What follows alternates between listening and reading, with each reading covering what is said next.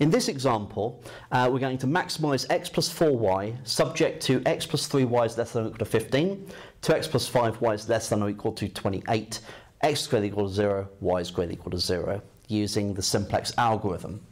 Okay, so the first thing that I'm going to do is I'm instead going to rewrite these. I'm going to maximise p equals x plus 4y.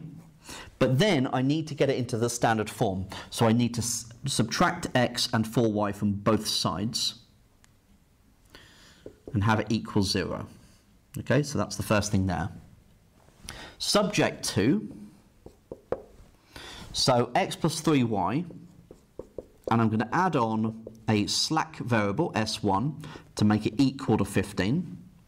And I'm going to add on a slack variable here, so s2 is equal to 28. Okay, and I'm going to write down that s1 and s2 are slack variables. Okay, right. So now I'm ready to go into the simplex tableau. So p, x, y, s1, s2, and the right-hand side.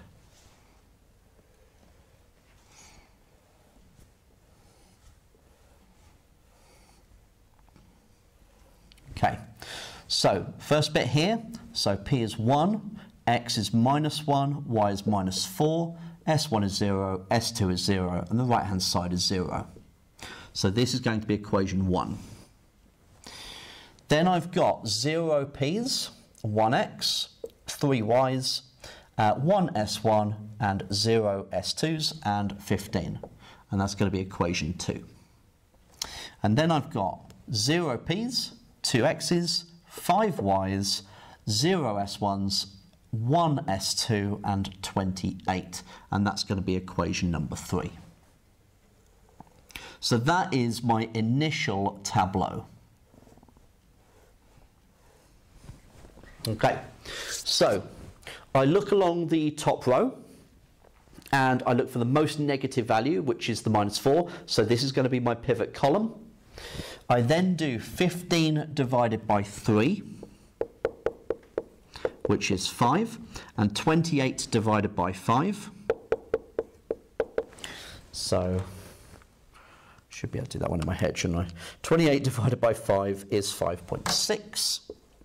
So we go with the smaller of the two, so that was that one, and so that tells you that the 3 is going to be your pivot. Okay, so where did I put it? Put my border eraser, there it is. Okay, so we're going to set up equation number 4, 5, and 6. Okay, just draw a line under those for the moment. So, equation 2 will become equation 5, and I need to get that as 1, so I'm going to divide that row through by 3. So equation 2, or row 2, divided by 3. So 0 divided by 3 is 0, 1 divided by 3 is a third, 3 divided by 3 is 1, 1 divided by 3 is a third, 0 divided by 3 is 0, 15 divided by 3 is 5. So row 1 is going to become row 4, but I need this to be 0 here. So I'm going to need to have -4 plus 4 lots of 1 to make that 0. So I'm going to have row 1 plus 4 lots of row 5. So 1 plus 4 lots of 0 is 1. -1 plus 4 lots of 1/3, so -1 plus 4/3 will be 1/3. -4 plus 4 lots of 1 is 0. 0 plus 4 lots of a third is 4/3. 0 plus 4 lots of 0 is 0. 0 plus 4 lots of 5 is 20. Row 3 is going to become row 6, but I need this to be 0.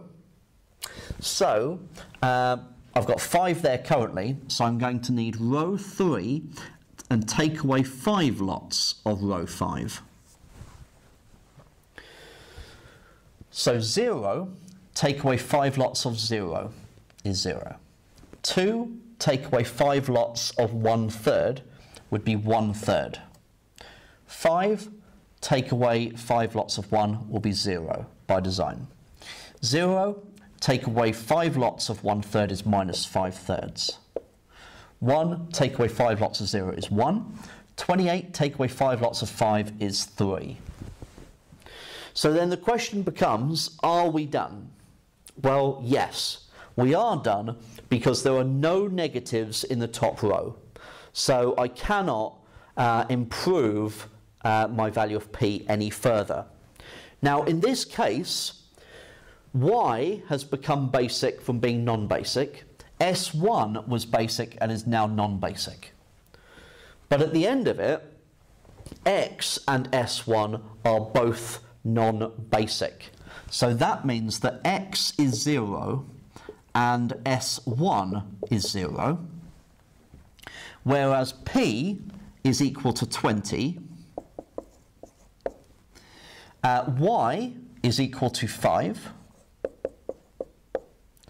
and S2 is equal to 3.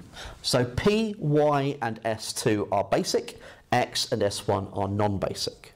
So when we are maximising X plus 4Y, the maximum occurs when X is 0 and Y is 5. 0 plus 4 lots of 5 gives you the 20, which we got there.